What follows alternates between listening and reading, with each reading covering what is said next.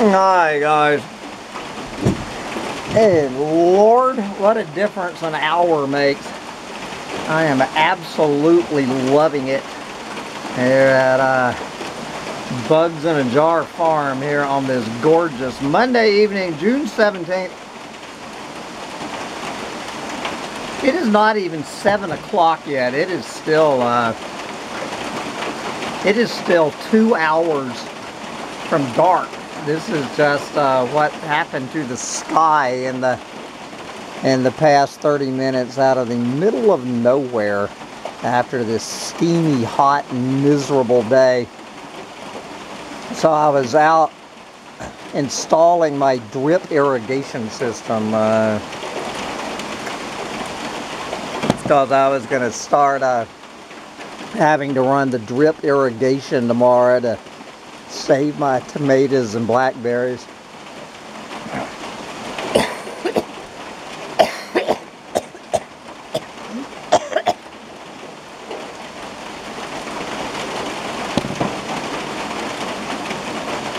And then we were saved out of... Damn it! Man, my pelican is already going down, spilling my damn drink. Now that is a... talk about alcohol abuse. Good Lord. Sitting here sweating like a pig, putting in my drip irrigation system. Next thing I know, my damn pelican is flying across the damn room. So I just got an email from Sandy. I'm sure you will hear. I guess she got her ass kicked a couple of hours ago by this storm. She's got damn trees down in her yard and shit.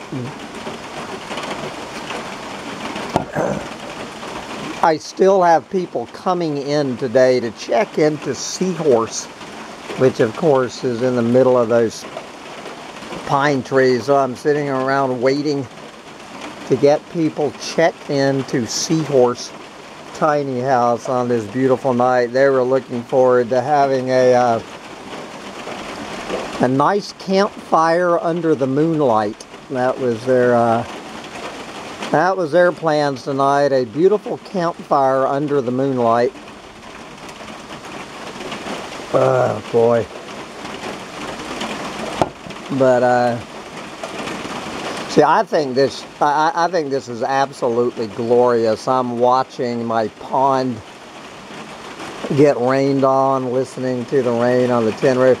So what I think a lot of people either don't get or never got unless you were a Southerner. So this is how I grew up in Atlanta, Georgia, in the at least in the 1960s and 1970s.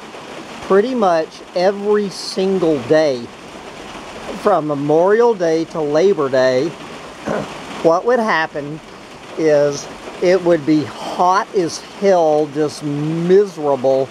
You know, where you were just about to pass out from the wet bulb. And then every day, these gorgeous thunderstorms would roll in the late afternoon, early evening. And you know, they were one of the great parts of my childhood, were these ferocious storms rolling in every single day and cooling off the planet by about 20 degrees in in less than an hour.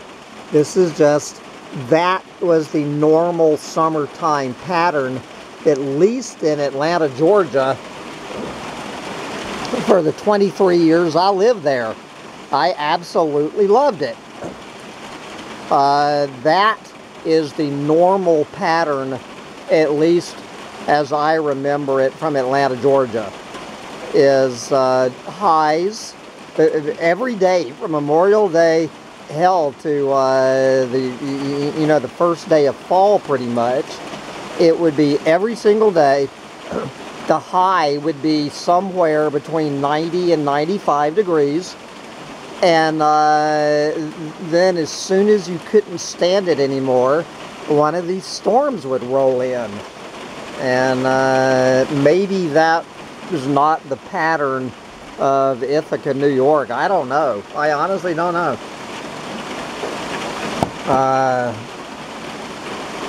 But I am absolutely celebrating this, manifesting this rain.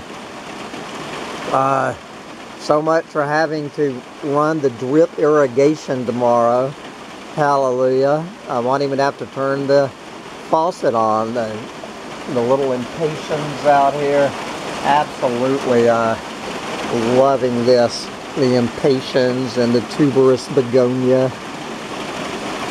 Oh man, and the hostas. Absolutely loving this. So Sandy, I'm sorry about those trees in your yard. Hope I don't have any of those. So, you know, I don't know if you heard my rant from over there at Collapse Chronicles this morning. An excellent essay off of medium.com. I got a real laugh because the guy writing it calls himself Matthew. Was laughing about the concept of manifestation.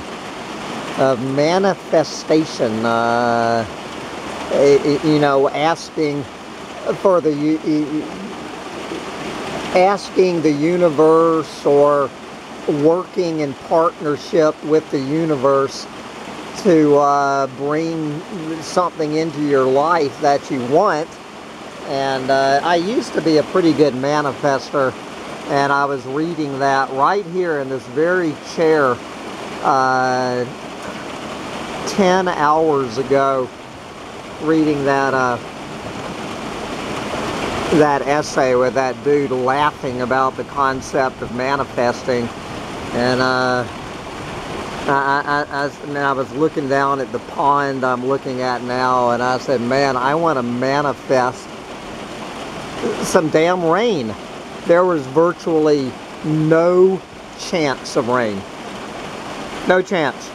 10 hours ago, they were claiming no mention of rain anywhere in the forecast over the next 5 days. Zero chance. So,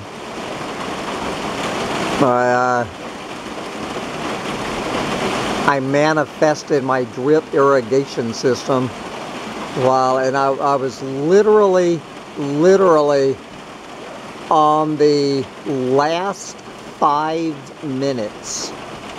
The last 5 minutes of putting in this major drip irrigation system. I'll do a video on it. And the clouds rolled in, the thunder started rumbling. Hell yeah.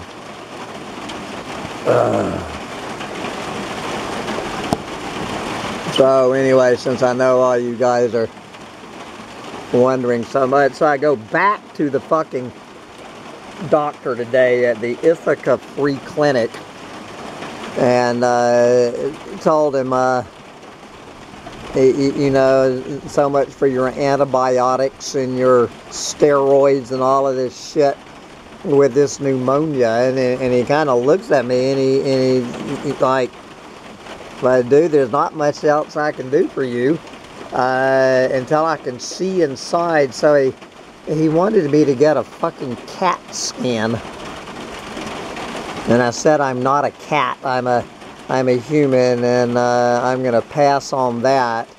And so anyway, I am eligible for Medicare in 5 days. In 5 days, I need to decide whether to start getting Medicare. You know, I get $900 a month Social Security, $900 fucking dollars a month, and they want $175 a month for Medicare, and I think that Medicare only covers 80% of the doctor bill. So That's what, $725 a month is what I will be manifesting from Social Security if I take this goddamn Medicare. Jesus. You know, this whole being sick shit, I'm just not used to it. I don't have room in my life to be sick. It gives me a new appreciation for, I mean, it must suck to be physically, whether, you know, whether you can't breathe, you can't walk, whatever. It's gotta fucking suck. Giving me a small taste of it. But anyway, growing old is not for pussies. It is not for pussies, not for pneumonia pussies. So I'm not a corona pussy, so I can't be a pneumonia pussy either, I guess. 1 month I've been dealing with this goddamn shit. But, so what did I do? Did I cough in the first minute of this rant? Oh yeah, so I just want to, as long as I'm sitting here stuck in the rain, I already had this discussion with a buddy once today, and I've noticed a couple of comments that people who don't know me personally making this comment about how I have had this chronic, persistent cough for as long as they've been listening to me on YouTube. And so, as I say, for the people who only know me from YouTube, I can understand why they think this. But as I was reminding my buddy, and then he goes, yeah, I guess you're right about this. I have what is called Hillary Clinton syndrome. Okay? As much as I don't care for Hillary Clinton, I really do feel sorry for this woman.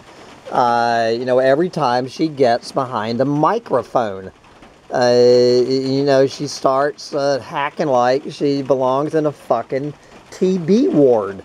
And it is, again, as Sandy or a lot of other people can tell you, so you could come here to Bugs in a Jar Farm.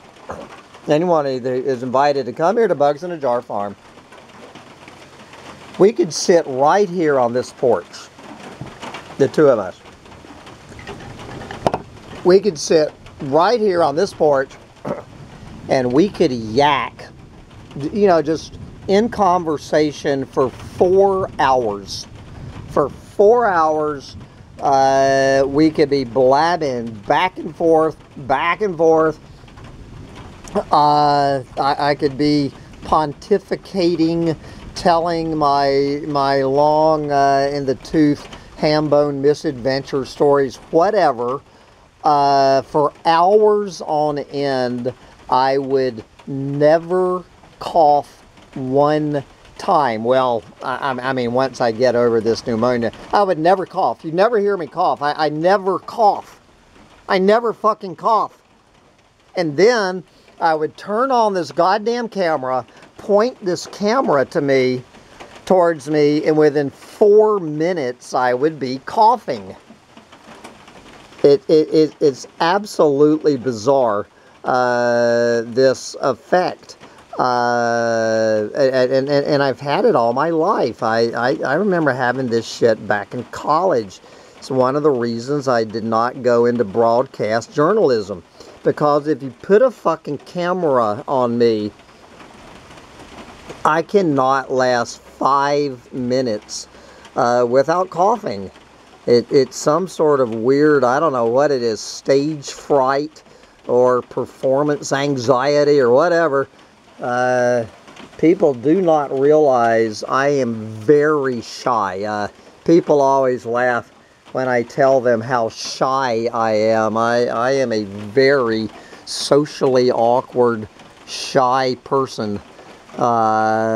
as they say, that always gets a laugh from people. But I actually honestly consider myself to be a very shy and socially awkward person. And anyway, it's just fucking weird. But I do not have a chronic, persistent cough. The only time I cough is when I'm doing fucking videos. So you guys get to hear virtually 100% of the time I cough up until I got this fucking pneumonia. You've heard pretty much every cough I have coughed in the last 16 fucking years because it's been on YouTube. Anyway, I'm gonna wrap this up and kick back and enjoy this delicious margarita and listen to the sound of the blessed rain that I manifested tapping on the tin roof. Get out there and enjoy manifesting some rain in your own life. Bye, guys.